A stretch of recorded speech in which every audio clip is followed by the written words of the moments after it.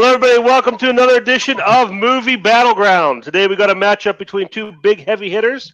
So sit back and relax. Get ready for a big fight.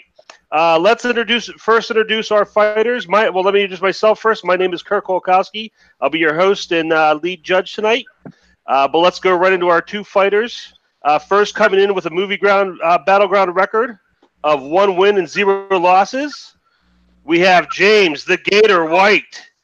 James, how you feeling tonight? Oh, man, it's always fun to be on here with you guys. I'm feeling good. I'm feeling apprehensive at the same time. I know Brian knows this stuff, so it's going to be a fun match. We've had run-ins in the past, so this is take 3, and see if I can finally get on the win column against Brian Michaels here. All right. And his opponent, as he already mentioned, a gentleman I've become familiar with in the trivia realm of things, but this is my first exposure to him in Battleground. I'm excited to see how he does. With a record also of 1 win and 0 losses, it's Brian the MacGuffin Michaels. Brian, I know you've had a busy evening. You ready for tonight's matchup?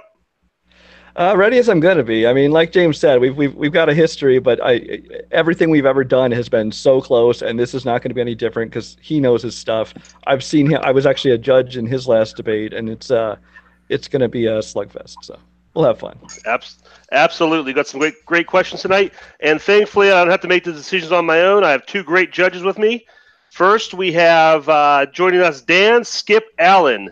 Dan, how are you feeling about tonight's matchup? Hey, I'm glad to be back. I took some time off. I've been busy going to a lot of press screenings and things like that. And these guys were the judges at my match. So how ironic is it now I get to judge a match with them? So now he just wants revenge. Okay. Time for a little payback. And rounding out tonight's judges bench is Max Vincent. Max, how you feeling? You feel good about tonight's fight? Yeah, we'll see what happens. I think it's going to be a great match. And I'm looking forward to judge for the very first time. So we'll see what happens. Awesome. Absolutely. Okay, guys, before we get into questions, let me go over the rules real quick. We're going to have 3 first-round questions, and then we'll do the speed round if necessary. For our first 3 questions, you'll both be given 1 minute to give your opening statements. We'll have 5 minutes of general debate time, and then once those 5 minutes are up, you will each get 1 minute to close. And gentlemen, are you ready? Let's go. We are. All right. Okay, first question. All the boring business stuff with 20th Century Fox and Disney is done now, and the important thing is that the X-Men have come home officially to the MCU, which means one thing, reboot. Your first task tonight, gentlemen, with your first question, is to pitch an MCU X-Men reboot film. And you have the option to either stick with the current cast new actors, or a mixture of both. So, James, why don't we start with you on this one? What direction are you taking the X-Men from here on out in the MCU? Would you get a longer opening for the pitch, right? Yeah, you're right. I'm sorry. Yeah, Max is keeping time for us tonight. Max, yeah. Because this is going to take a little longer, give them 2 minutes on their first opening. Okay. Yeah. Thank you, Brian. So the way that I see it is that we need to bring the X-Men into the MCU and have a completely fresh start. What they did with Fox was great at times. It was terrible at times. So what we need to do is we need to clean the slate, start from scratch. And I see a person directing this that has worked with ensembles before, that has done action before, that has a sense of some comedy that you need. And that person is Steven Soderbergh. Steven Soderbergh, when he directs the Ocean's movies, when he directs things like that, he's able to bring in all these A-list stars and have them kind of work off of each other. You don't have anybody pushed to the wayside. Everybody is able to get their moment to shine, which in the X-Men films you need. Everybody has to be able to get this give and take. You need a little bit of everybody. And he's able to do things action-wise that really sets up with the X-Men. What he was able to do last year with Unsane, working off just the iPhone, that was a great action movie. And he's going to be able to take an ensemble cast like this and really elevate it. So what I see going on is you have Professor X and Magneto as Colin Firth for Professor X, and you have Gary Oldman as Magneto. Gary Oldman does such great work as a villain, and he would be able to sink his teeth into a role like this. I could see him kind of going over the top with it, but also subdued. And Colin Firth just has that reassuring gravitas that you need with Professor X. You need somebody that has that that weight behind their speeches. And Colin Firth is a perfect example of somebody like this. I don't want to have a huge X-Men cast. I think for the first movie, it needs to be smaller cast. So I see the main being Cyclops, Jean Grey, and Storm. For Cyclops, I'm thinking Chris Pine. Chris Pine, bring in the final Chris. You get all the Chris's into the MCU now. Chris Pine would bring that leadership and that toughness you need with Cyclops, but he's also a very reserved character, so he would have that vulnerability you need with Scott Summers. And Jean Grey, I'm seeing is Catherine Waterston. You'll know her from the Fantastic Beasts movies. She plays Tina in the Fantastic Beasts movies. And for Storm, I'm looking at Issa Rae. Issa Rae, she was fantastic in The Hate You Give and a lot of these other smaller films. So that's my main cast. I'll get into the pitch. That's time. Thank you, Max. Thank you, James. And Brian, let's move over on to you. We'll start your time whenever you start talking. Give us your X-Men MCU pitch. Okay, so the big question with bringing the X-Men into the MCU is you got to figure out how to introduce them. I mean, where were these characters during all the previous events that happened in the MCU? You know, why weren't they there and why weren't they involved? Because these things, if they were around, you'd think they would have been involved. My movie's going to tell the story of not only where they were, but how the events of Infinity and Endgame are what prompted them to finally decide to go public and join in the fray. The truth is the mutants have been around the whole time. But while there were people with superhuman abilities around with the Avengers, it was all like Iron Man and Captain America, who were made by technology or through science. Even the Hulk happened through science, and all these things happened. But people who are born mutants are still feared and considered freaks, or at least they think they will be. So they're staying in hiding. Charles Xavier, who in my movie is played by Mark Strong, he has had this school for gifted youngsters, that's the front of the thing, but it's not just gifted youngsters like mentally or intelligence-wise. These are people he's been finding and gathering mutants to come to his school where they can live peacefully. They don't have to live in fear. They can live their lives with people like themselves. Now, by the time Infinity War and Endgame, those events happened. I think he realizes that the gravity of the challenges and that are out there, and it's their responsibility that they need to use their abilities to get involved. So he takes some of his teachers and his elder students and forms the X-Men and decides that they are going to help defend the world basically and get involved in these fights. So you'll see the team form, you'll see the Danger Room. Magneto, who is played in mine by Jason Isaacs. Magneto has kind of the opposite ideology from Charles Xavier in that he does see these superhuman people becoming more prominent, but he thinks that this is the time for them to rise up and take over because they are the next stage in evolution. So and that's time. Okay. All right, so we'll let you finish your cast there in the general battleground here. So guys, good. You have 5, and also remember, I forgot to mention, if you'd like, for one of the 3 questions, you do have the option to extend the time from 5 minutes to 6 minutes. If either of you would like to do that now, you may say so. Otherwise, we'll start the 5 minutes now. Okay. I'm just gonna start at 5 minutes just by throwing out my cast for you, so you know what we're talking about. I already said Jason Isaacs and Mark Strong. I have Joseph Gordon-Levitt as Cyclops, Saoirse Ronan as Jean Grey, Naomi Harris, who you might know as the new Moneypenny, also Calypso, or most recently in Rampage as Storm, Zoe Dutch as Kitty Pryde, and Armie Hammer as Colossus, though he'll be done in CGI like in Deadpool when he is in his metal form. As far as your film, James, I think that Soderbergh's a good director. I don't know if he's right for this. I mean, the most action he's directed has been like a heists in things like the Ocean's films. And he did Haywire, but in there he was, directing an MMA star who could do action in Gina Carano. He wasn't dealing with Issa Rae and who was it, Catherine Waterston, who to me just always has a confused look on her face all the time. I think that my director, who I don't think I mentioned, is Christopher McQuarrie. He obviously can handle action, and he can handle dialogue and characters and story. He's really proven himself in the Mission Impossible films as well as his other films. Look, and Soderbergh I think he's perfect. Can handle action. Soderbergh can handle action. He's done it before. He's done it in the past. And Catherine Waterston has this look on her face, but that's kind of what you need with Jean Grey. Jean Grey is a conflicted character. She's a very conflicted character, but she has this presence. When you see Catherine Waterston appear in Fantastic Beasts, she's very proper and she's uptight. And she has this confidence about her. But Joseph Gordon-Levitt as Cyclops just does not fit with me.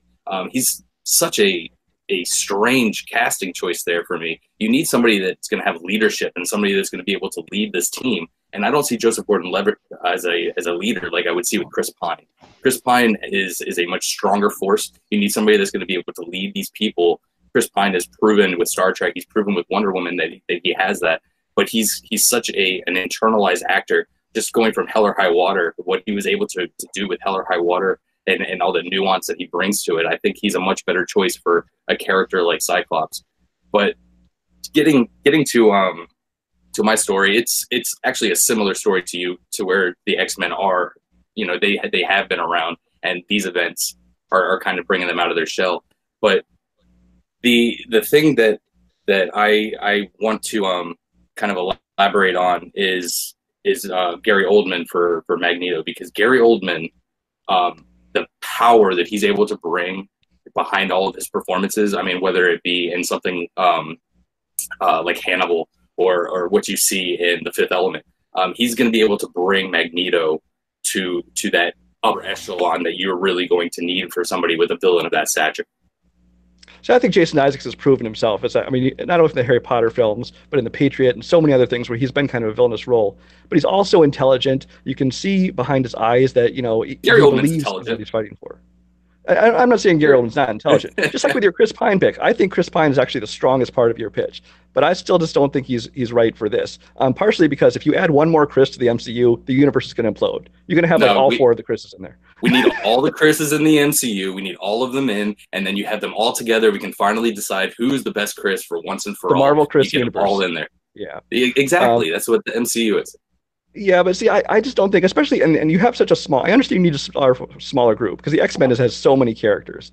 I think, like, besides Professor X, I think I have like 6 characters in mind, but you have limited to 3, which I think is just too small for X-Men. If you're going to do that, you might as well just have them start in solo films. I'm not saying this is going to be my only cast. I'm not going to list 15 different X-Men. I had an idea for 3 or 4. I thought Millie Bobby Brown maybe coming in as Jubilee, things like that. And actually, I wanted to do a little tease at the very end that you're going to bring Wolverine in for a sequel, but it's going to be Scott Conn coming in as Wolverine. A nice, smaller guy. He can get stocky. He's got the comedic element that you need for a Wolverine, but it wouldn't be anything as a major cast.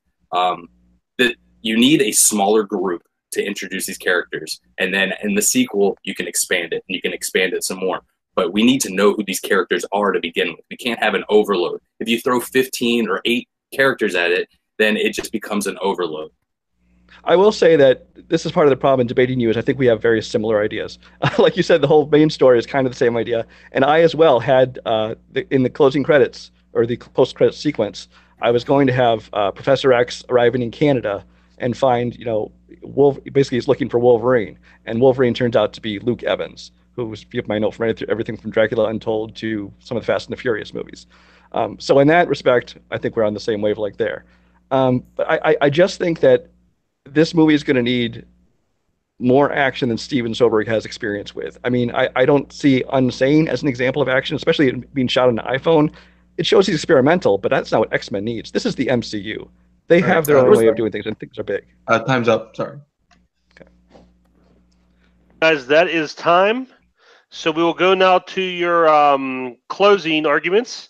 James, we'll start with you again. We'll give you 1 minute here to wrap up your final thoughts. The X-Men doesn't need to be a huge over-the-top action film. It doesn't need to be Guardians of the Galaxy blowing up in space and things like that. You don't need all that over-the-top action.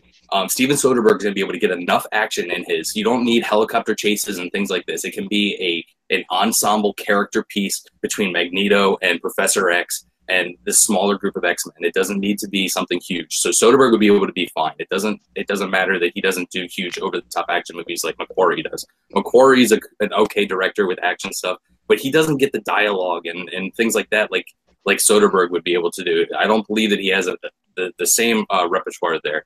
I think I have a stronger cast. I really like my Cyclops. I love Colin Firth. what he's able to bring to that role of a nice reserved British man that has gravitas behind his words, that he's going to be able to gain respect and followers. And Gary Oldman has the charisma that you believe that people would follow him onto this journey. Okay, then we'll go over to Brian. And Brian, why don't you go ahead and wrap things up with your final minute?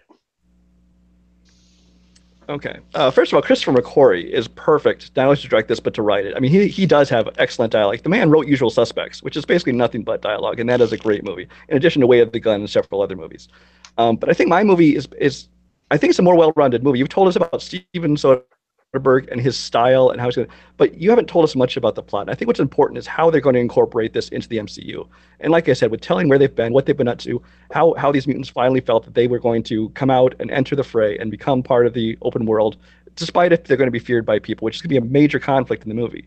And then you got Magneto. It's going to take some of these mutants that are coming out of hiding, and they're all choosing sides. So it's going to be basically good mutants versus quote-unquote bad mutants, and that's going to create a whole new universe for the MCU to cover.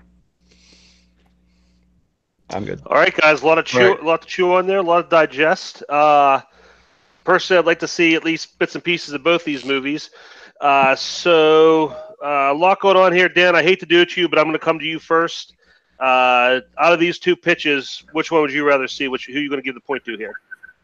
Well, I'll tell you what, I got to give credit to both of these guys. They both did a great job talking about their film, but also doing enough, just enough attacking of the other person's film. This is a very hard decision for me. But I feel like the last little point that Brian made about talking about the plot and talking about where the writing process would go and how you would tell a story regarding James's pitch. And I love James, Gary Oldman, Colin Firth, Chris Pine, Issa Rae, Catherine Waterston. Great cast that he's chosen. But like Brian said, he didn't talk enough about the story, how these characters would find their way. They both said the same thing at the beginning. They existed and they would all come out of hiding. But that's not talking enough about the plot and how would you introduce them into the MCU besides, they were hiding and they came out. But Brian did enough of attacking that point for James. And James, in my opinion, just was messing around with talking about his cast and all this stuff. So I give the slightest of edges because of Brian attacking the fact that James didn't bring up a plot and the story, where he would go with the story. So I'm going to give my point to Brian on that. But very slim margin. Gotcha. Thank you, Dan. Max, we'll go to you next. Which direction are you going on with this fight? Okay, well, this is a very interesting question to answer. A lot of good points made from James and Brian, but I think that I will give the point to Brian because it was much more convincing. With the Christopher McQuarrie, with the strong cast that he had, but also the plot is really what made. Same thing with Dan. He talked more about the plot, and as what James said, it's great. Steven Soderbergh, Colin Firth, Gary Oldman would be great as Magneto, I believe. But what sold me is the plot, the way that the X-Men would be integrated in the MCU, directed by Christopher McQuarrie with a really strong cast. So I'll give it to Brian. Brian gets a point on question number 1. Okay, question number 2. Whew. So glad I got to be lead judge for this question, guys. Thanks a lot. Mm-hmm. All right. The question number 2 is name the worst ever whitewash casting in a motion picture. And Brian, this time we'll start with you. Why don't you? We'll do your 1-minute opening argument. Who do you say is the worst example of whitewash casting in the history of cinema? Okay, well, I hate debating the worst of things because I prefer to look at the positives in film, but this is the subject we dealt with, and there's only one answer to this, and that is Mickey Rooney in Breakfast at Tiffany's. I mean, the character of Mr. Yunioshi, the photographer who lives upstairs, existed in the novel, and there may have been a few things about it that weren't right. But then in the film, they cast Mickey Rooney, the whitest man in America at the time. And then on top of that, they gave him an exaggerated buck teeth. They gave him squinty eyes, cartoonishly large glasses. They had him act like some kind of character out of a Bugs Bunny cartoon propaganda World War II movie, and just insulted everybody in an entire race. I mean, there's nothing defensible about this. It was just the worst case of whitewashing that you could have, to not only make someone white into an Asian, but to do it in such an racist, offensive way. All right. Okay, that's Brian's opener. James, what's your choice for this controversial topic? Worst example of whitewashing in movies. Yeah, Mickey Rooney is a very racist character in Breakfast at Tiffany's, absolutely. But being a whitewashed character is more than just being a racist depiction of a character. Whereas it's insulting a race, it's pretending to be a race and not an over-the-top caricature. And I'm picking Fisher Stevens in the Short Circuit films. You're looking at a white man depicting an Indian person, and also doing a racist depiction of this with fake accent and things like that. You're talking about the Mr. Yunioshi character. He was in the book, so I mean, yes, he's in the book. Did they cast the wrong person? Probably, but you're looking at a character that was written for the film as an Indian man, and they don't even cast an Indian in this role. It was written for this particular film. They had the book to go on with Mr. Yunioshi. They chose to put in star power, which is a lot of times what they did in the 50s and 60s. You look at Genghis Khan, portrayed by John Wayne in 1956. And that's time. That's your 1 minute. All right, guys, let's get ready to dive into this. But before we do, I think it's important to point out here, as we're watching 5 white dudes talk about whitewashing, it's very important to point out here that as our competitors argue for why their selection is the worst, I don't think either of them are saying that the other one is okay or that it's not offensive. I just want to put that, I don't want to make you guys use your time up to say that, because I'm sure you're feeling that way. Just want to put that disclaimer out there before we start. So do either of you want to use your 6 minutes on this one? I'm okay with just the regular time. That's what I figured. Okay, we'll start the 5 minutes whenever you guys go. Look, Mr. Yunioshi is a terrible depiction of a Japanese American, but it is of its time, and it's emblematic of what was going on in the 50s and 60s. You speak about the Bugs Bunny cartoons, and you speak about all these things. Genghis Khan, like I said, portrayed by John Wayne just a few years earlier. 1961 was a terrible time in America for racial equality, and this is just an example of it. It's a bad example, but it's an example of it. My film came out in 1986, and then it followed it up with a sequel 2 years later. You're talking about 25 years. They couldn't learn their lesson, and then they're like, screw it, let's make another one, and we'll even make him the bigger star in the sequel. But you're saying it's a product of its time. That doesn't make it any less offensive or more forgivable. I didn't say it did. Yes, it was. But I mean, and the blackface back in Birth of a Nation isn't acceptable just because that was, or isn't less offensive than Fisher Stevens in Short Circuit just because it was of its time. I mean, Fisher Stevens actually. I was looking into this, and Fisher Stevens did interviews, as well as some other people who are criticizing it, where they said that he actually had an Indian person on set because he did not want to do anything that was offensive. Yes, he was a comedic character, and yes, they should have cast an Indian character, but he took care when he did that he didn't want to become a parody. That's the exact quote of his that I found in an interview. He didn't want to become parody, and so he had someone on set to let him know if he was crossing that line. Now, with Mr. Yunioshi, though, I mean, there was no effort at all to make it any less offensive of a stereotype. I mean, they actually pushed as far as they could to go over the top, make it even more offensive. Yes, but like you said, in the Bugs Bunny cartoons and in the propaganda posters and things like that, it was what they did in that time. They did the buck teeth and they did the squinty eyes, and it's terrible. It's a black mark on our history as a society in America. But the thing that you have to realize is that we didn't learn a lesson over 25 years. They were like, oh, well, that was offensive then, but let's just do it again. You know, we'll paint them a little bit brown. They did it again. They didn't do it nearly as bad.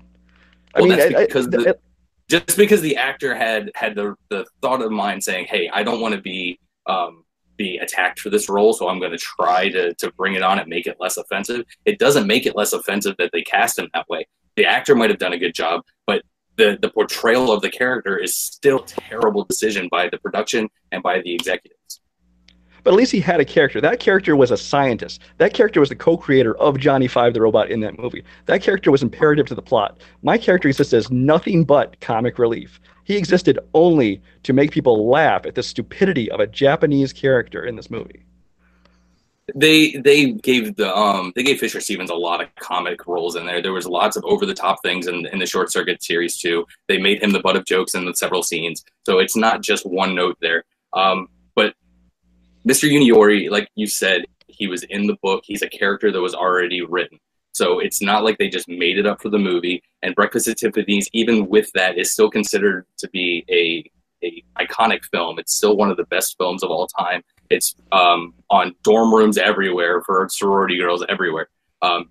But Short Circuit is mostly forgettable. What you remember about Short Circuit anymore is, oh my God, they had a really, really terrible Indian character played by a white man.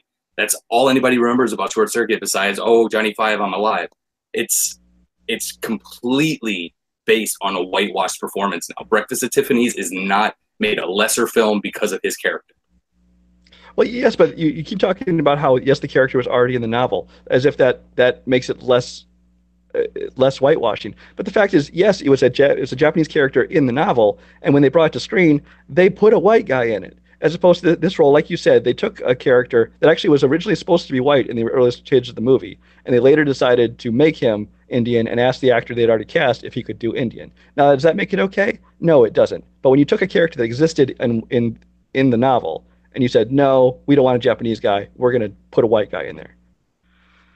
So, yeah, that makes my point even stronger. I appreciate that, Brian. So they had it written as a white character, and they're like, well, what's going to be a better idea here? We need somebody smart that can make this robot. Let's make him an Indian guy, but we already cast a white guy, so what should we do? Oh, we'll just pretend he's Indian. No, that's way worse. At least they had a written Japanese character, and they were like, well, we need a star in this movie, so we'll put Mickey Rooney in it, we'll make him look Japanese, we'll make him laugh, things like that. No, you wrote it as a white character. You needed somebody to stereotype it being, oh, a smart person has to be Indian to make this robot, so we're just going to make this white guy Indian. See, I disagree, because I think that the fact that they had an Indian and let him be an intelligent, not as a stereotype. And that's time. That's our 5 minutes, guys. All right. Definitely giving us a lot to think about here. So we will conclude with our final thoughts. And Brian, we'll start with you this time with your final 1 minute closing. Okay. I think nobody's going to argue that either one of these was okay. They're both horrible examples of whitewashing roles. And yes, they were cartoonish because they're both in comedic roles. But the way I see it, there are levels to whitewashing. There's a character that's supposed to be another race or minority in a movie, and they decide, no, let's put a white guy in that movie instead. That's one level. The next level is, we're going to keep that character as a minority, but we're going to cast a white guy as him, which is what happened in your movie. And then there's casting a white guy as the minority and making it a huge racist stereotype. And that's what mine did. It offended everyone who's seen it. When you look back on it, when they release new DVDs and Blu-rays and things, they even have to put on extra features of discussions about the idea of whitewashing and what this character was, and try to put it in context at the time, because they know how awful it was and how offensive it was to everyone who's ever seen this movie. All right, that's it. Okay. Then we will go to James. James, what are your final thoughts? They have to put disclaimers in front of a lot of things that happened in the 40s, 50s, and 60s. That just is fact. We did a lot of terrible things back then. The fact that this movie was made in 1961, it's of its time that they would cast somebody that is a prominent star in order to elevate a film box office-wise. They put, like I said, John Wayne as Genghis Khan because he was a big star and they wanted people to go see this movie.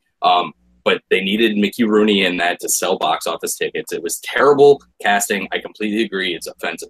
But we're talking 25 and 30 years later, and you're using a white actor to play an Indian man when we know that it's offensive.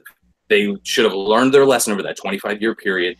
They had a white actor written. They had a white character written. They changed it for stereotype purposes to make it an Indian character because Indian's the only person that can make this machine apparently, and then they left the white actor in, and it's offensive to Indian actors. It's offensive to just everybody that they didn't do. Yeah, that's 1 minute. Okay, so now we need to decide which one of these is worse. So again, as we judges pick one, we're not endorsing the other. Please keep that in mind. And Max, we're going to start with you and see how you which way you're leaning on this. That was very interesting. Both great arguments.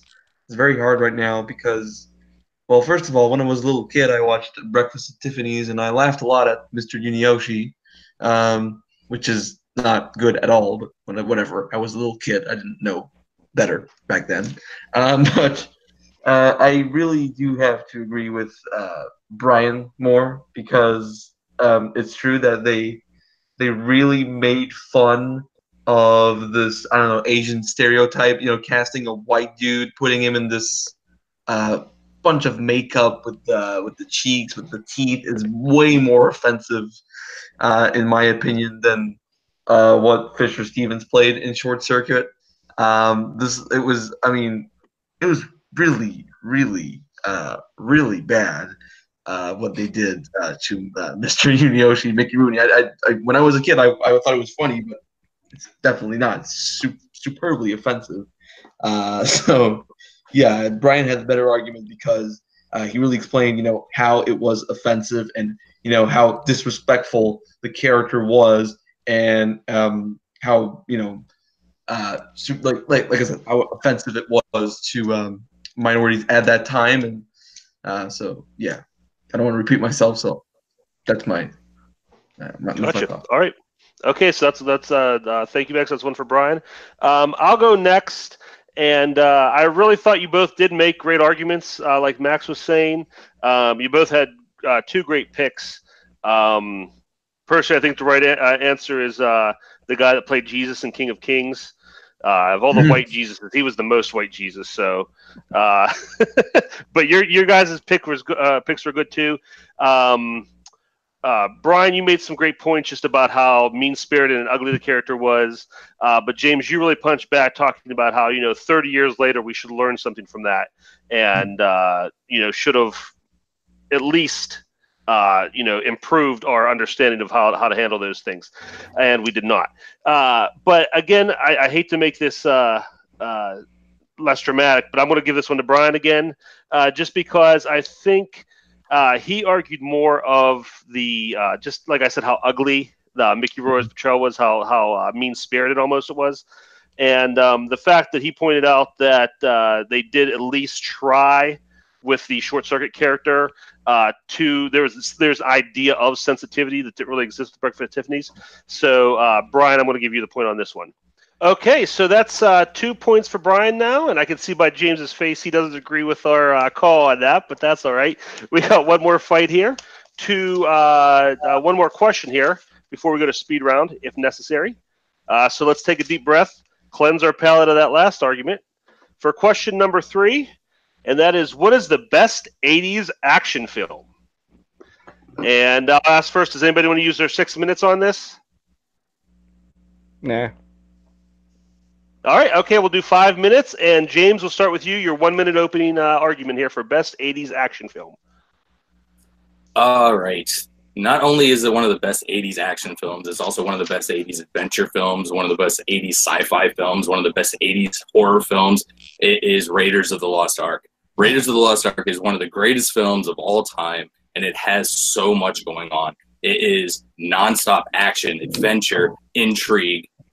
You have Harrison Ford just at the top of his game, coming off of an iconic character and giving you a second, which is almost impossible. You're known for one character for just the prime of a career, and then you get to add a second iconic character right on top of it. Raiders is able to give you strong performances from secondary characters, really, really great villains. It's got amazing set pieces, action, adventure. Like I said, it is the best action movie of the 80s. Okay, that's your time. And Brian, we'll go to you next. What's your pick for best 80s action film? 1 minute opener. Okay, anyone who's ever known me or seen any of my random matches is going to come to no surprise to anyone, but my pick for the best 80s action movie is Die Hard. Die Hard is the gold standard by which action movies are measured now. There's so many movies try to be Die Hard, but it's often, duplicated, or often imitated, never duplicated. It stands head and shoulders above all other action movies. I mean, head, shoulders, torso, maybe even like mid-thigh. It's just that much better. And it was original at the time. Not only does it have great action, but it has great characters. It has great villain, one of the best villains of all time. This community alone voted him the best villain in film like a couple weeks ago. It's packed with action, yet it all serves the story. It's not just for action's sake. It's intelligent. And also, if you're looking at what's the best 80s action film, this is a definite 80s film. I mean, the kind of characters, the kind of action, the quips, the one-liners. This is the question is what's the best 80s action film? And this is definitively 80s. All right. All right, that's your 1 minute. So, gentlemen, we've had your opening arguments. Best 80s action film. Let the battle begin.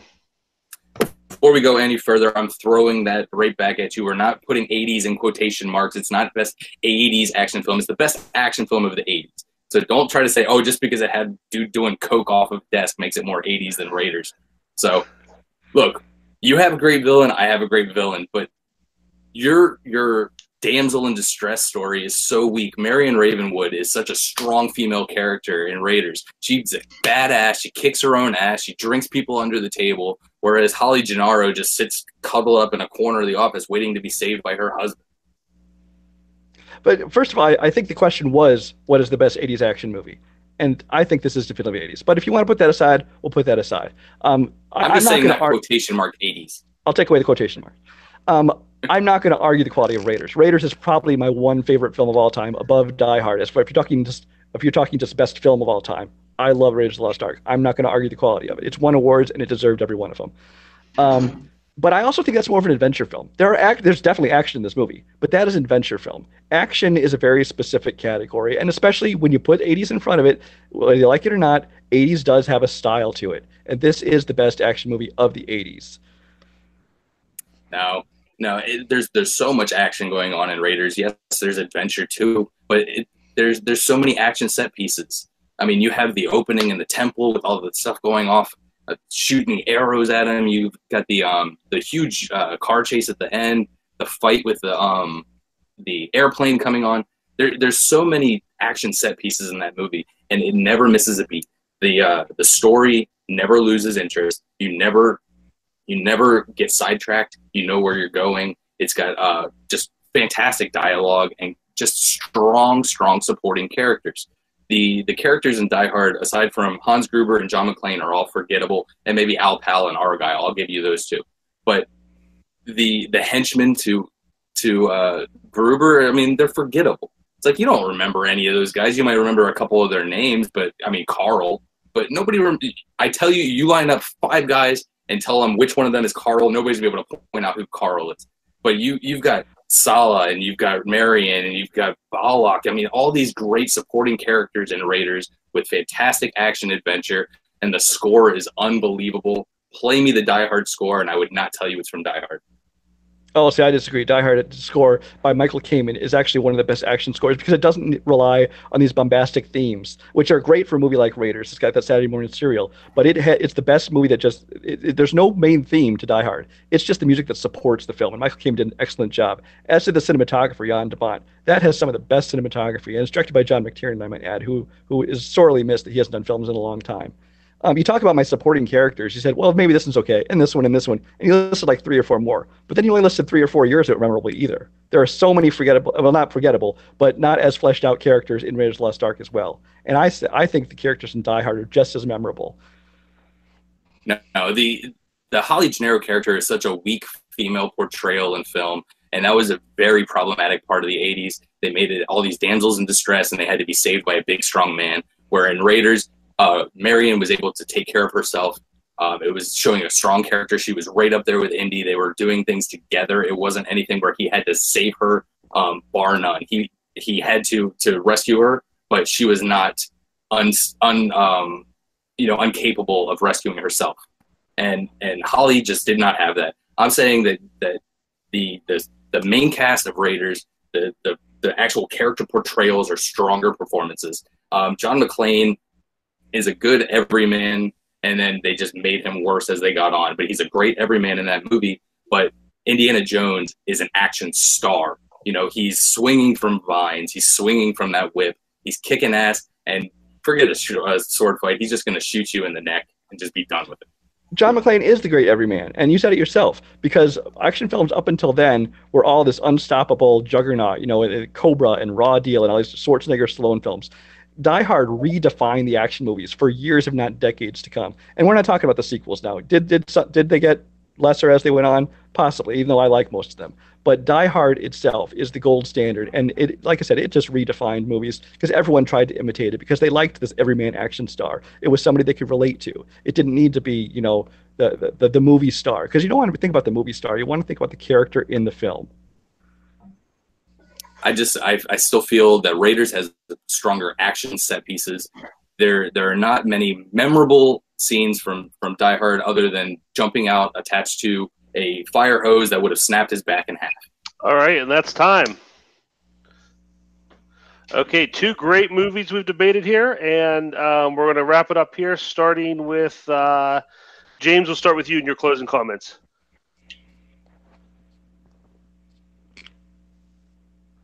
Look, Raiders of the Lost Ark, directed by Steven Spielberg, is one of the greatest films of all time. It's nonstop action from beginning to end. Whether he wants to just portray it as an adventure movie, I completely disagree. It's action after action after action, but it has so much more than just that. It's not just standard 80s action. It gives you the adventure, like he said, but it also gives you mystery and intrigue, and it gives you some sci-fi elementals and really, really creative villains. It's not just, a terrorist is trying to take over a building.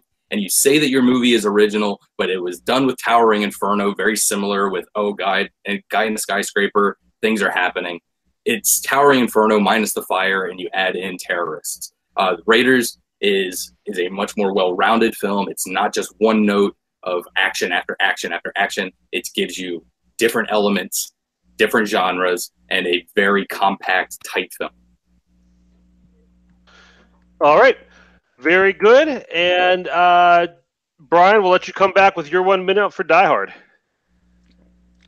To say that Die Hard was like Tower Inferno just because they were up in big towers is just silly. They have nothing to do with each other. And if you want to talk about originality, let's talk about Raiders of the Lost Ark, which it acknowledges completely. It's based on all the serials of like the 30s and 40s. So we're not going to start doing the originality argument.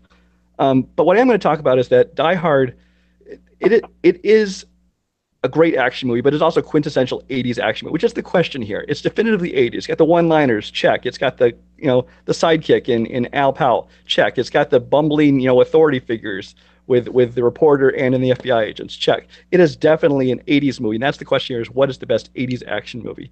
But most of all, an action movie is defined by its villain, largely. And Hans Gruber is just the greatest villain in movie history, in my opinion. And while Belloc is interesting, he's nowhere near the villain that Alan Rickman was. All right. Okay. That is the final arguments for Die Hard versus Raiders of the Lost Ark. 2 great movies, 2 great action movies, 2 great movies of the 80s. And now it's time to decide which one was the better action movie. I'll take the lead on this one. I'll go first. Both... you couldn't have picked 2 better. Brian, your answer is the first one I saw. I saw Die Hard, and I wondered how they were going to go up against that. And then I saw Raiders. I said, okay, we got a fight on our hands. And Brian, you gave some great arguments for Die Hard, the cinematography, the villain. It's a great movie. But James threw a lot at you. I liked how he focused on Marion and what a strong female character she was, which we didn't get a lot of back then. The action set pieces, the scores, the characters, more memorable characters. So I feel like Raiders was the underdog here, but I'm giving James the point for Raiders over Die Hard. Dan, we'll go to you next. What do you think? I'll tell you what. When I heard the choices, I'll be honest with you, I was kind of surprised that these guys didn't go with different movies. But like Kirk said, I thought James was the underdog. but the way he kept adding on best score, best supporting characters, all the different set pieces, Steven Spielberg's direction. Not only is it an adventure, but it's also an action film, and he was attacking Brian on all of his points, and yet he kept on making his points and enforcing his own points. And I have to give my point for James. He definitely earned it on this one. All right, James gets his point, which means he stays alive, and we are now moving on officially to the speed round. We have 2 questions. If Brian wins this first question, he'll win the match. If James ties it up, we'll go to our second speed round question. Before I give you the question, the rules for the first speed round, first phase of the speed round, you'll be given a question with 2 options. Whoever speaks first gets the first choice. So the person has to defend the remaining option. Person who guesses first will go first, and you get a 30-second opening. Your opponent will get a 30-second opening, and then you both get 15-second closing. So we will go with our first speed round question. Question near and dear to my heart. And again, shout out your answer. Whoever gets it first gets their pick. Which is the better movie, The Godfather or The Godfather Part 2? Godfather Part 2. Okay, James is taking Godfather 2, which means Brian will have to defend Godfather 1. James, we'll start whenever you start talking. We'll begin your 30-second timer. The Godfather Part 2 does almost the impossible. It takes a fantastic movie and it makes it better. It gets more in depth with what these characters and their backstories. You see Michael go from this reluctant person coming back from the war to taking over and just elevating and becoming this ruthless family leader. The Robert De Niro stuff in the past is absolutely fantastic. It's great seeing Robert De Niro on screen at the same time as you see Marlon Brando and you see Al Pacino. All 3 of them just elevate this movie to higher than what the And time. That's your 30 seconds. Brian, go ahead. You have 30 seconds for Godfather 1. So a lot of people will tell you The Godfather 2 is the better film, but the fact is that The Godfather 2 couldn't exist without The Godfather 1. I mean, The Godfather 1 had established this characters that you love, that made you want to know more about them. It established this world that drew you in, that got everyone interested. It won Best Picture, but not based on characters that already existed, but based on characters that it created, that it introduced you to in this first film. So the second film could not have built on anything or made you more interested in them unless that first one was a great film on its own and could make you care about these characters and want to see more about them. And that's time. Okay, 15-second follow-up to that. James, whenever you're ready. Yes, The Godfather established characters and it won Best Picture, and then The Godfather Part 2 elaborated on those characters and made them more interesting, and it also won Best Picture. To do that back-to-back is almost impossible. You never see sequels win Best Picture. You never see sequels that are just as good, if not as better, as the first movie. Time. This movie is just as good, if not better. That's time. All right, and Brian, your 15-second closing for Godfather. If you're asking which is the better film, you have to be looking at the film as a single film. And Godfather 2 as a single film, if you watch it and never saw Godfather 1, you would not be as interested in it. You would not enjoy it as much because it needs that first film to have characters to build on. The Godfather 1, by itself, as a movie, if there was never any sequels, would still have been a great film that everyone would have acclaimed just as much. And time. All right. Okay, we'll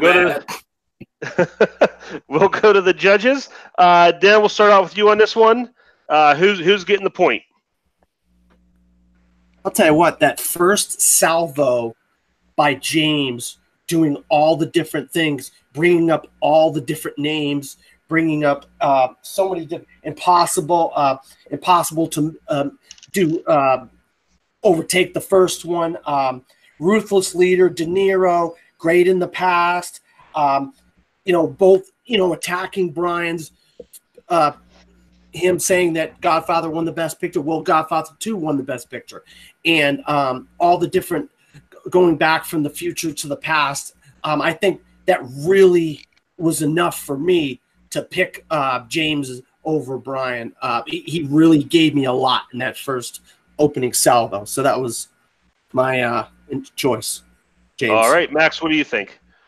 Yeah, I agree with Dan. I think James had the better arguments compared to Brian's. The Godfather 2 is a very good movie, but the way he presented The Godfather 2 in such a short little time really sold me. Whereas Brian said, well, The Godfather 2 couldn't exist without The Godfather 1, but didn't really explain why it was a better movie compared to what James said.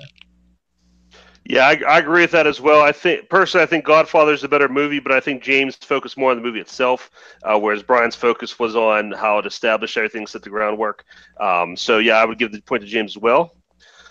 So here's where we stand, folks. James has come back down from 2-0 to tied up 2-2.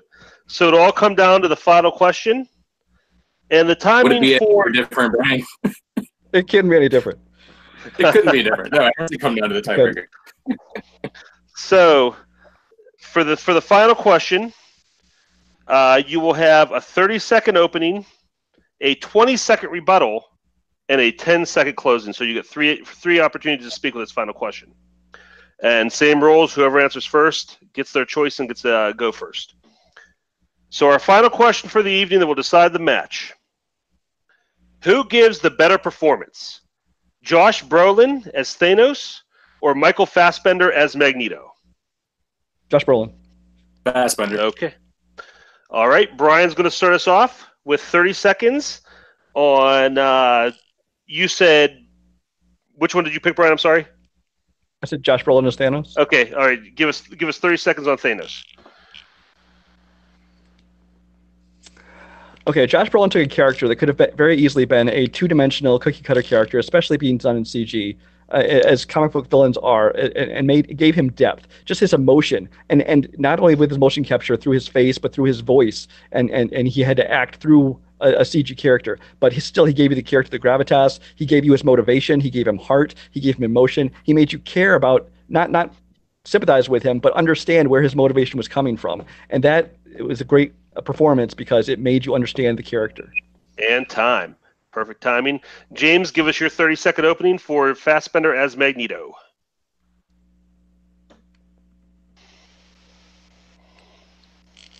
See, I don't think that Josh Brolin was able to get the emotion that Fassbender does. Josh Brolin has CGI helping out his performance there. Fassbender has to do everything himself. There's no CGI. It's all his facial expressions. It's all his delivery. And he's able to give you his dark backstory, a Holocaust survivor that has to come up and realize that he needs to take matters into his own hand.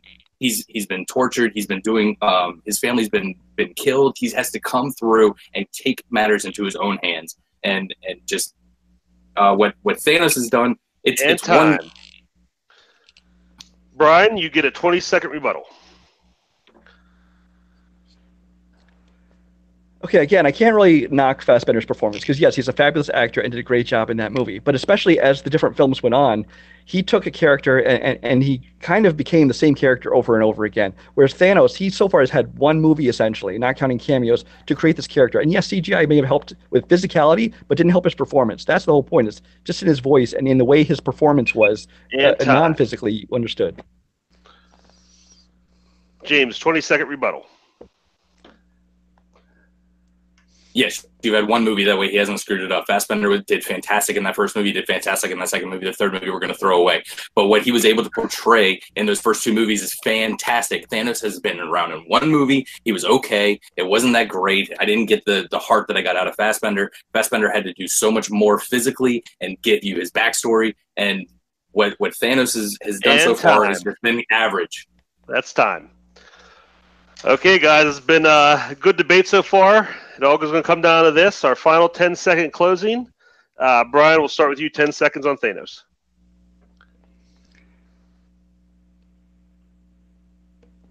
Okay, a good performance can convey a lot to you with the least words. He doesn't need so many big speeches and stuff. You can sympathize with the character. You can understand his motivation. You can sympathize. You knew where he was coming from, and all because of just the emotion and things that he put into the film. And time. Okay, James, you got 10 seconds to close us out. Your final thoughts on Magneto.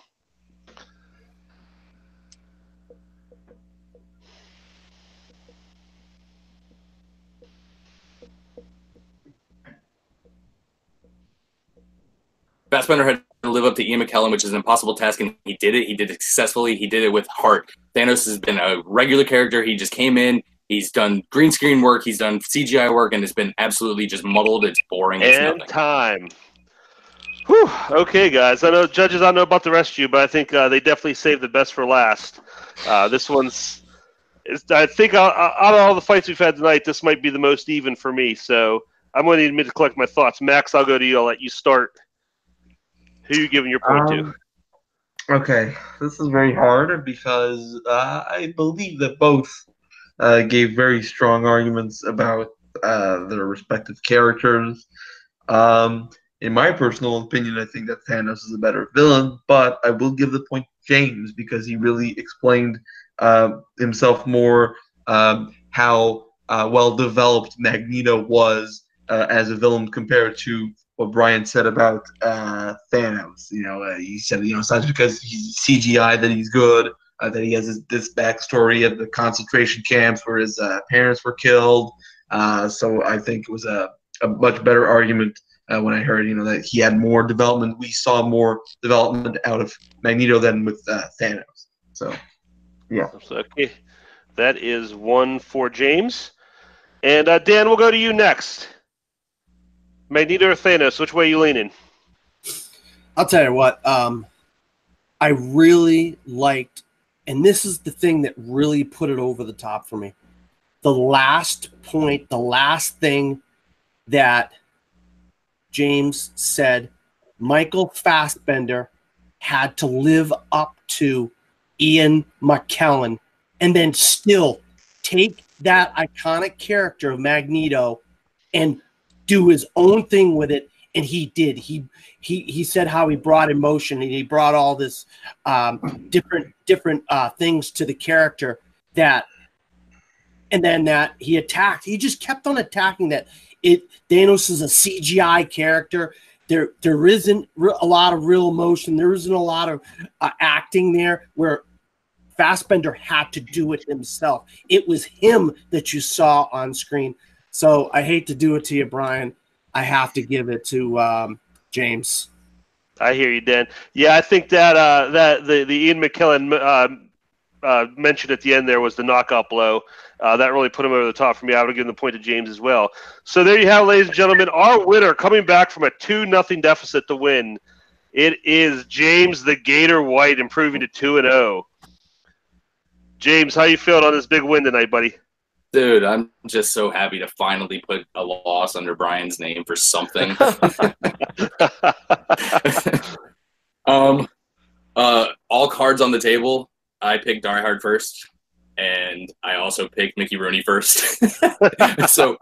So Brian had his votes in, and I was like, shit. I was like, I got to come up with backups for all of these. So just to get 1 point out of that first 3 questions, I was just happy. I thought I was actually going to be able to do it with Fisher Stevens. I thought he was going to nail me with Die Hard, but I was able to figure out a way for myself to win with Raiders. But you never know what's going to happen in the speed round. So once I got, a point, I was like, okay, well, let me get tied up and then we'll see where we go. You never know. And Sure. Dude, Brian is just such a tough competitor in everything, trivia, debate. And it really hurts that we have similar brains because we just argue the same things. So I had to try to find some way to eke it out, and I was just lucky I got it today. Awesome. Well, congratulations on your win. Thank you. Go over to Brian. Real heartbreaker tonight. You look like you were cruising there for a while, but James just turned it on there at the end. How are you feeling about this match? What are your thoughts? Well, I'll be honest. I was kind of trying for a knockout before we got to the speed round because I know I wouldn't be good in the speed round, especially when the first question came up about Godfather. I will get a lot of hate. I'm not a Godfather fan. I respect them as well-made movies, but it's just not my kind of thing. So I've seen them once, like 20 years ago. I couldn't name you 3 characters in the movies. So I was just treading water in that one. I don't bash the movies. I don't think they're bad movies. They're just not for me. Sure.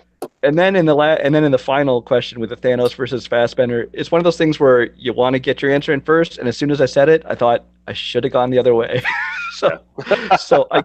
So I kind of knew I was going to lose it in the speed round, but I got to respect James. I mean, he's a great competitor. He did great, and he was working at a disadvantage because, like you said, I got my vote or my choices in first, my answers, and he told me he also wanted Breakfast at Tiffany's. He also wanted Die Hard. He also wanted Christopher McQuarrie for his director. So he had to go. And now, granted, I did offer to give up at least 1 or 2 of those. You did. He turned me down, which is fine. But he found a way to win it anyway, so I got to give him extra credit just for that, because with his second choices, he still beat me. Well, it was a great match for both of you, very close. I'll go to my judges real quick. Dan, what are your thoughts overall on the match? I'll tell you what.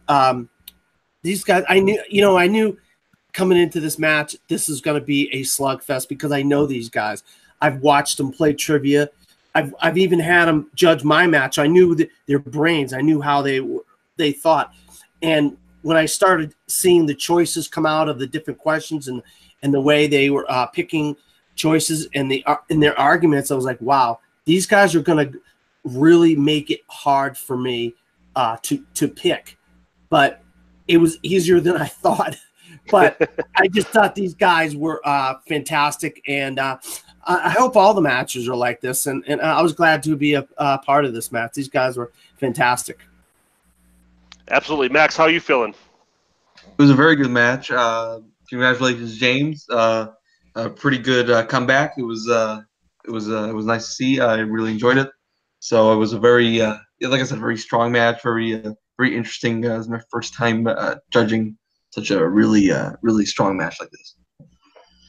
We both did a great job, and our competitors, congratulations to you both. Before we go, James, anything you want to plug? Anywhere we can find you on social media? Anything you got going on? Yeah, actually, I just started writing some reviews for my buddy Brandon Hanna's blog. You can find that at thelordsoffilm.com. And then you can find me on Twitter, on Letterboxd, on Instagram. Yeah, that's, I think, it. Twitter, Letterboxd, Instagram at Gator24. That's G4TOR24. You'll see my reviews, my ratings, all that good stuff. And awesome. That's about it. Brian, how about you? What do you got for us? Well, I'm on Facebook under my name, Brian Michaels. If you use Letterboxd, I'm under the name Cinemaphile. I do all kinds of reviews and lists and keep everything on there. You'll find me competing in all the different trivia leagues around here. I'm also one of the showrunners / head question writer / sometimes hosts at Multiplex or Movie Warzone, which we're starting up our team tournament soon, and there'll be a single tournament coming right following that. That's about it. Fantastic. Max, what about you? Where we find you at, buddy? You can find me on YouTube, Letterboxd, Facebook, Twitter, Instagram, Stardust, all these good places. Just look at my name and you'll probably find me. All right, we'll look for you. Dan, how about you? Where you at? He's the only Max since Vincent. If you can't find him, you're not looking. No. I love this kid. Max and I go way back. You can find me at Bound on Facebook, Twitter, Instagram, and Pinterest, or at From the Fourth Row at WordPress.com, where I write about movies, or the website I work for called cinesportstalk.com. That's CINESPORTS.com, and I write about sports and movies. Fantastic. All right, guys, I'm Kirk Kolakowski. You can find me on Letterboxd at Kirk Kowal. Thank you all for watching. Thank you for my competitors. Thank you, my judges. We had a great match tonight. Good time had by all. Good job, everybody. Have a good night.